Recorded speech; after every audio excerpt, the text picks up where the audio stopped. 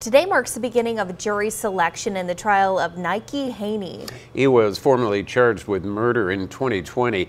News 18's Perry Apostolakos reports now from downtown Lafayette. She tells us why this trial is going to be a different one. Perry? Well, Jeff and Marley, Tippecanoe County Circuit Court Judge Sean Persin described the first day of this murder trial in Tippecanoe County as day one of a new era. Cameras will be allowed in the courtroom during this jury trial under certain conditions. As News 18 has previously reported, Nike Haney is on trial for the murder of Mark Sherwood. Prosecutors say Haney had been staying with Sherwood in Sherwood's home on Rochelle Drive in Lafayette for several weeks in 2020.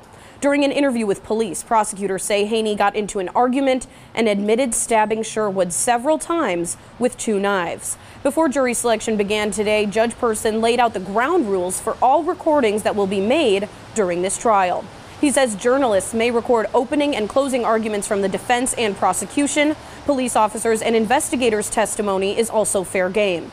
Testimony from witnesses may be recorded, but could be withheld from broadcast distribution until the jury has the case. Testimony from friends or family of the alleged victim cannot be recorded.